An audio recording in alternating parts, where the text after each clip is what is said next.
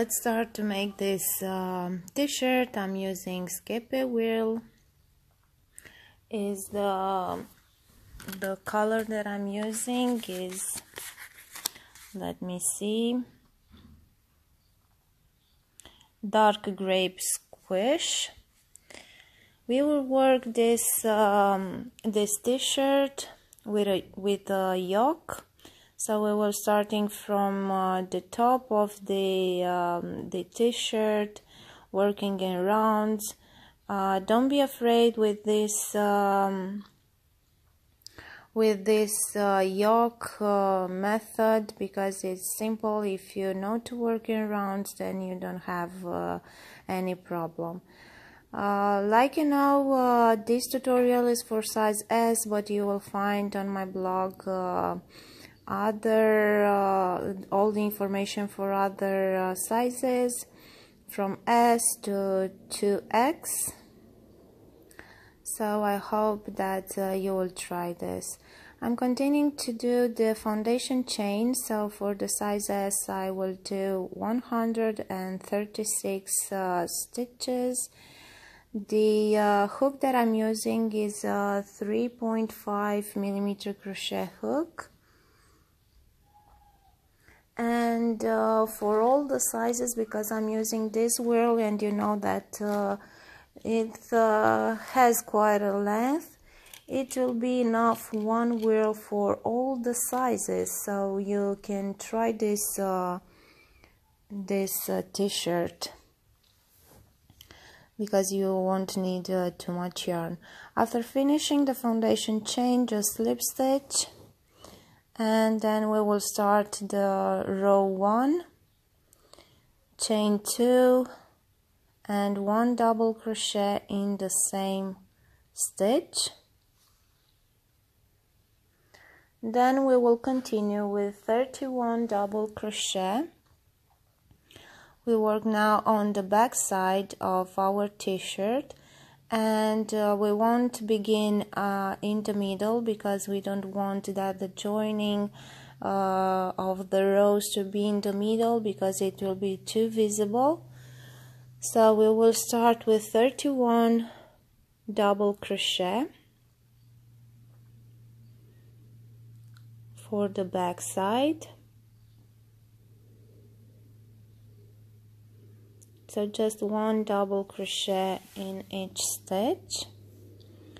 Then in the next stitch, so in the 32 stitch, we will do our first increase, 1 double crochet, chain 1, and another double crochet in the same stitch. To be more easy on the next rounds, put a stitch marker here in the chain 1 space, just to be easy to know where you have to make the increase on the next row. Now we will do the sleeve, and for the sleeve you'll have to work 30 double crochet.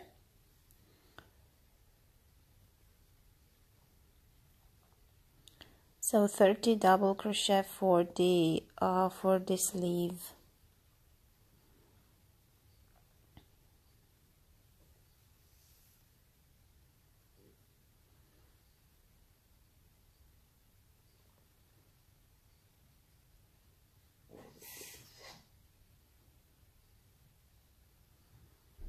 If you want to use another yarn, you may use sport or baby weight yarn.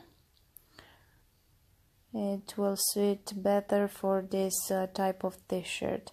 Now in the next stitch, after we finish the 30 stitches for the sleeve, we will do another increase. So 1 double crochet, chain 1, and another double crochet in the same stitch. Then we will continue with the front part, so we will do 36 double crochet.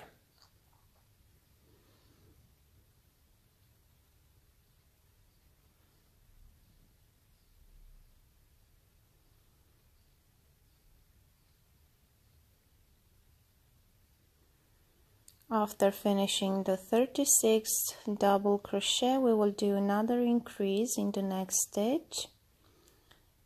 So 1 double crochet, chain 1 and another double crochet in the same stitch. And then we will continue with the second sleeve, so 30 double crochet in the next 30 stitches.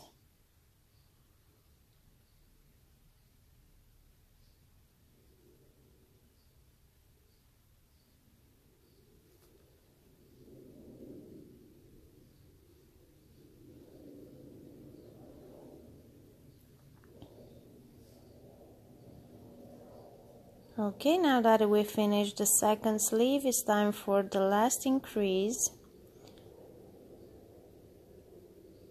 And then after the last increase, you should have 5 stitches left. And with the 31 that we made at the beginning, we have 36 stitches for the back side also. So you will have 36 stitches for the back side and for the front side, and 30 stitches for sleeves. And with 4 stitches, additional stitches in which we made the increases. So this was basically the first round of our yoke of our t-shirt. After finishing the last 5 double crochet, make sure that your work is not twisted, and then join with the first double crochet that you made, join with the slip stitch. And from round 2 we will work in the same. So 1 double crochet on the top of each double crochet of the previous round, and in each chain 1 space that we have on the increases that we made on the previous round, we will do another increase. Use stitch markers for this chain 1 space that you have, these corners, just to be easy to know where you have to increase on each round. And we will continue doing that for 12 rows. So you'll have 12 rows in total for the yoke, so for the first part of the t-shirt.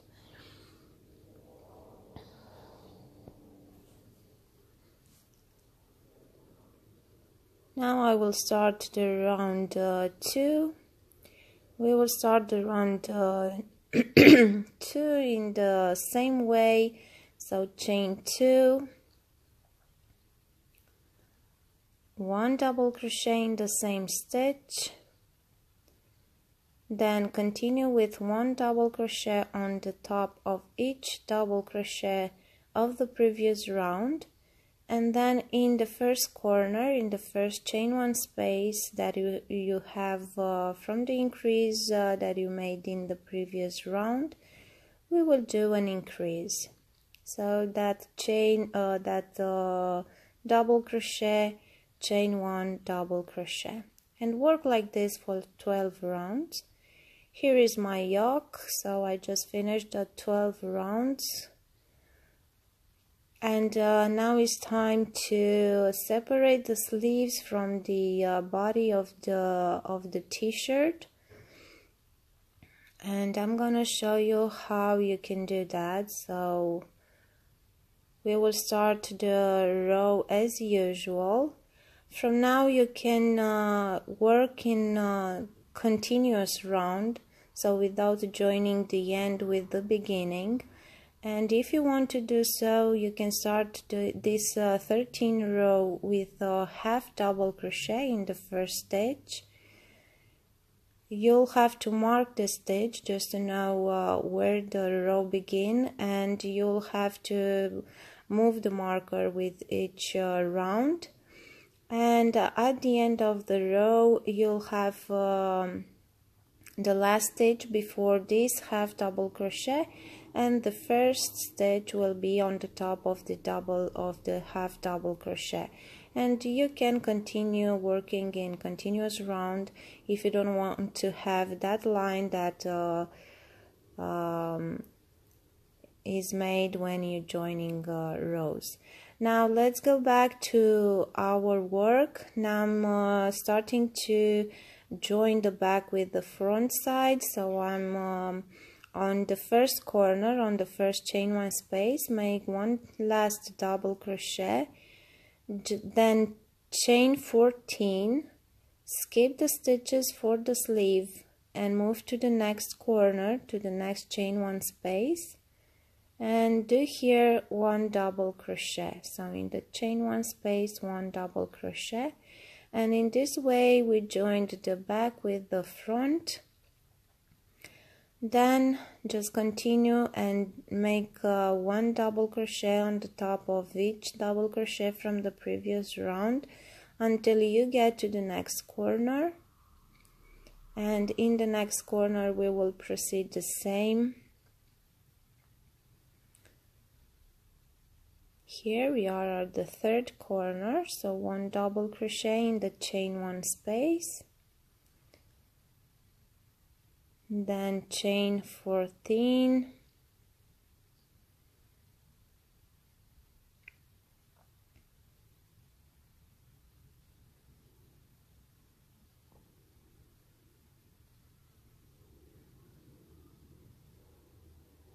skip the stitches for the sleeve, go to the last corner and do one double crochet in the chain one space.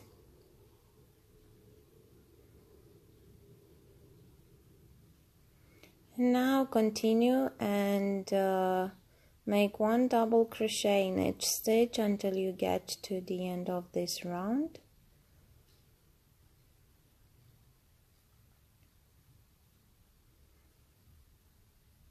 After we do this separation, so the sleeves are on their place and the body the same, we can now continue and work the body of the t-shirt and then to work the sleeves. But because I'm using this skip whirl, I will just work 3 rows for each part. So I will work 3 rows for the body, then move to the sleeve and work 3 rows there, and then to the other sleeve. I will do that just to make sure that the colors will be the same on each part.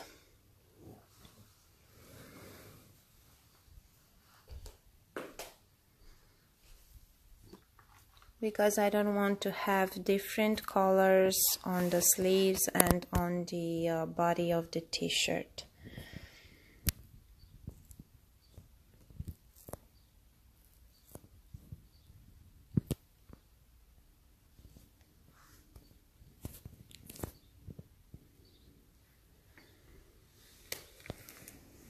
And from now on we will just work the body, working in the chain stitches that we made on the armpit as well. So just work one double crochet in each stitch, and I will continue to work 3 rounds. And I made an increase on some increases on the body of the t-shirt, but just at every 3 rows one single increase, at every 3 rows one single increase in from 10 to 10 stitches.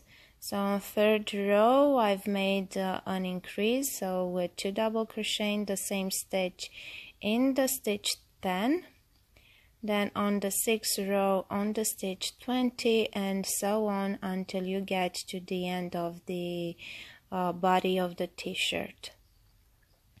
This is not mandatory, you can keep it straight if you want, but I just wanted to have a little A shape of this t-shirt, so not to be straight, but you can continue and working straight if you want without those increasing. So now I'm just continuing and making 2 more rows, 3 rows with for the body of the t-shirt, And then I will switch to the sleeve, and I will show you how to work the sleeve.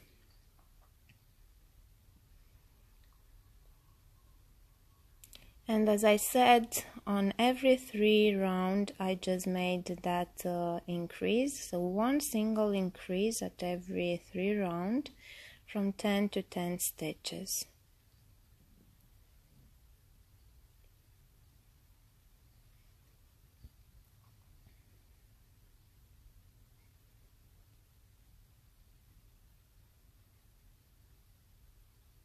Like I said, if you want to work from now on in continuous round, you can start this row with half double crochet, and then continue and working 1 double crochet in each stitch until the end of the row. And the next row you will begin the next row with 1 double crochet on the top of the half double crochet. And you can continue working like that without joining the end and the beginning of the round. And in this way you will not have that line by joining the rounds.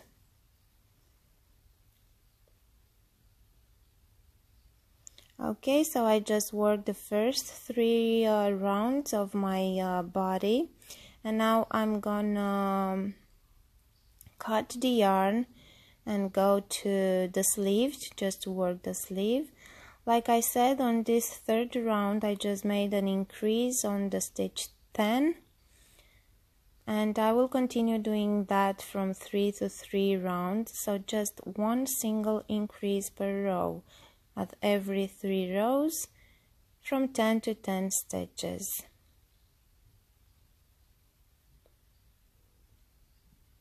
The body of the t-shirt will have 33 rows in total.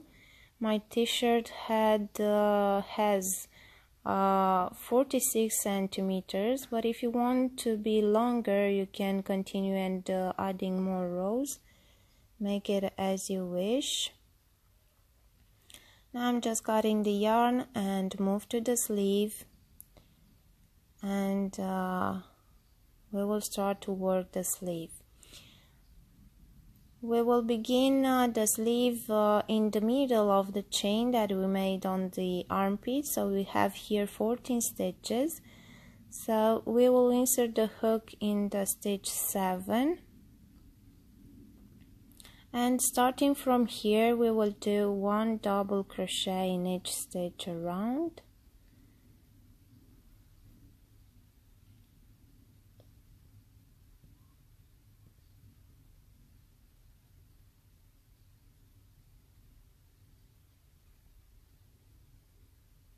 We will proceed the same with chain 2 and 1 double crochet in the first stitch. Then we will continue with 1 double crochet in each stitch until we get to the end of the round.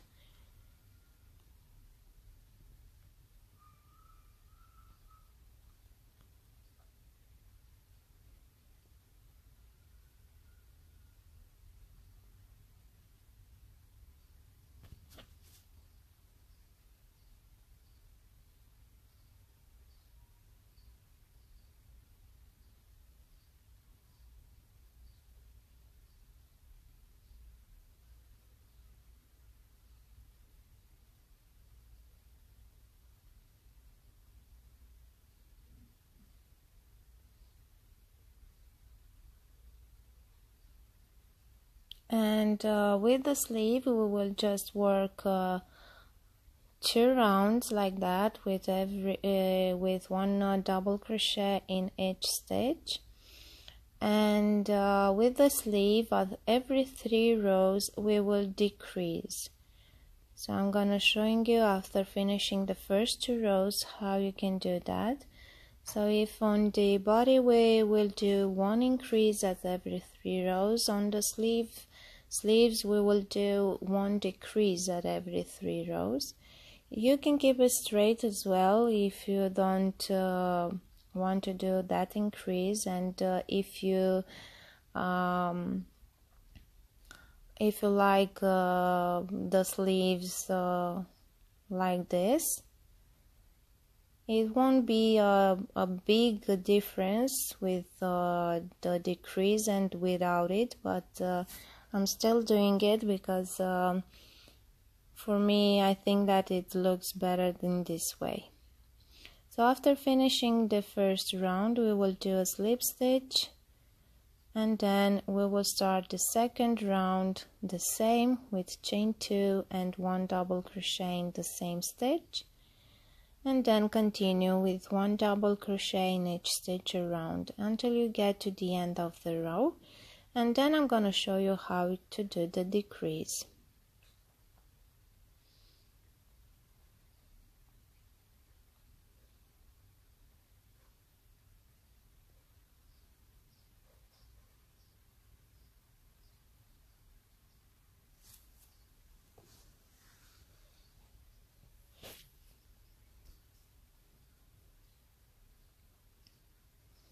Okay, just finished the second row of the sleeve.